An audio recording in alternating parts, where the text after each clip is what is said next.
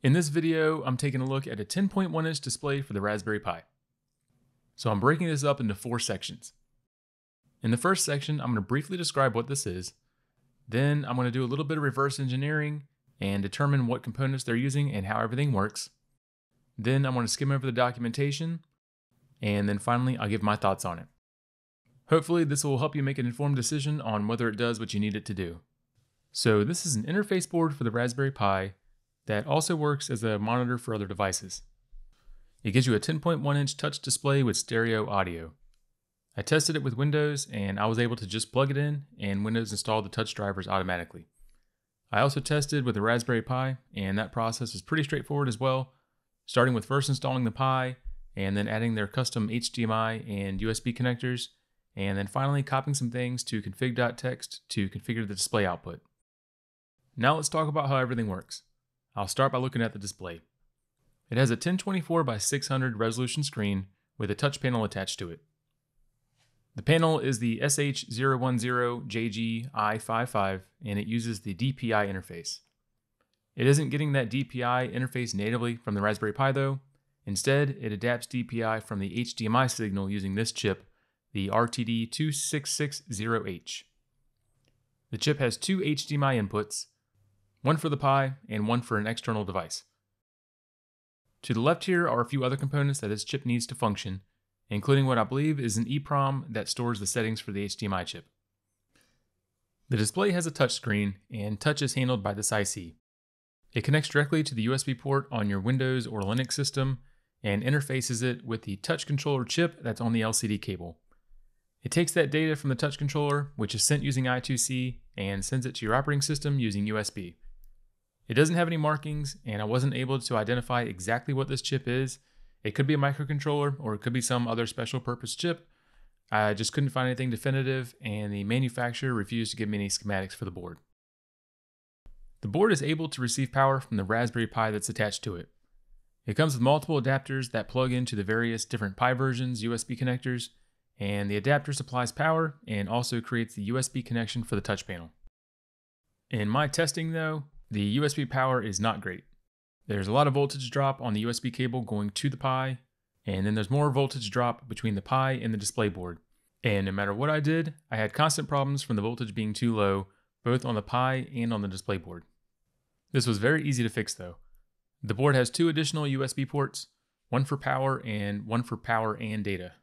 Running an extra USB cable from your power source to one of these extra ports will take care of the voltage issues, because all 3 USB ports connect to the same 5-volt bus on the board.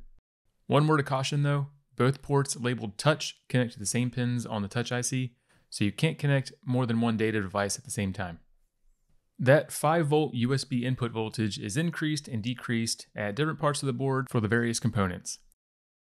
Here it goes into 2 buck converters that create 3.3 volts and 1.8 volts needed for the various things like the HDMI chip and some of the LCD components.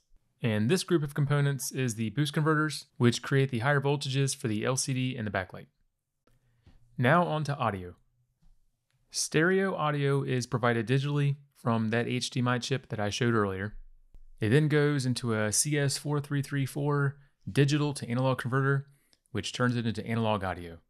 That audio then goes into an APA 2068, where it gets amplified for the speakers and headphones. Alright, now I'll take a quick look at the documentation. It came with a setup guide in the box, and it gives a list of features and package contents, and there's enough information here to get up and running, including the config.txt info for the Raspberry Pi. And finally, onto my thoughts.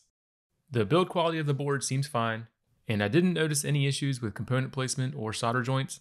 For the most part, they seem to have used components with readily available datasheets, which I'll provide in a link below. Their choice to go with HDMI and adapt it to DPI keeps all the GPIO pins available for other things, so that's probably a positive for most projects out there. My camera can't do it justice, but the display quality is pretty good. A 1024 by 600 resolution is definitely an improvement over the similar 800 by 480 screens. It's nothing compared to 1080p, but it's fine for what it is. The touch panel works fine, but it's very easy to scratch. These scratches shown here happen just from normal usage, mostly when I set it down onto this wood table for filming. I had some issues with the smoothness of the frames when I tried gaming on the Raspberry Pi.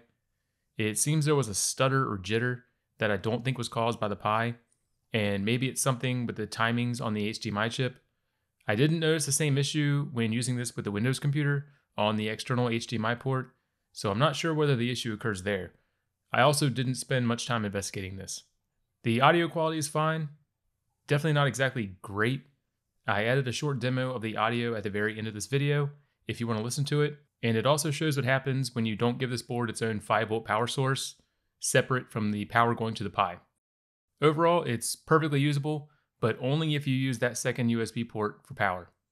Otherwise, the audio will cut out when the voltage drops on the board. And that about covers it. Thanks to everyone for watching, and a big thanks to you guys supporting on Locals and Patreon and through purchases made on my website. Have a good one, guys.